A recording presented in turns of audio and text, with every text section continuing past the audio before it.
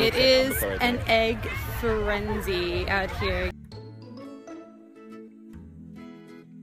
Since Thanksgiving, Easter was going to be the first or next major holiday that I was going to be spending with Eric's family, so I knew that was a big deal and I was really excited and I guess kind of nervous for things to go well.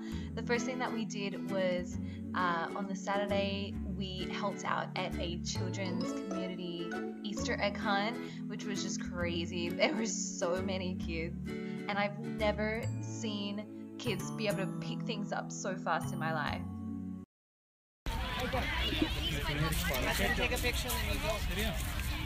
Getting ready for the egg hunt.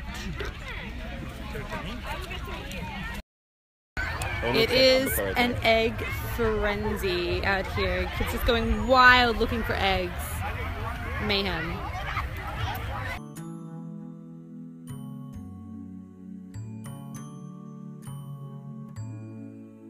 Eric's mom was super cute and adorable, and she made these Easter baskets for Erik, his sister, and myself, which just felt, I don't know, so cute. I felt like I was a little kid again, and it was nice to be included in that way. And then afterwards, so this was Sunday morning, we did an Easter egg hunt in the backyard before church.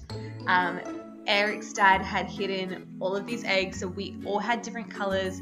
I think I had pastels, and then the others had kind of like darker colors, and I won the Easter egg hunt. It was so exciting. It was the first Easter egg hunt I'd ever done in my entire life, and I flipping won.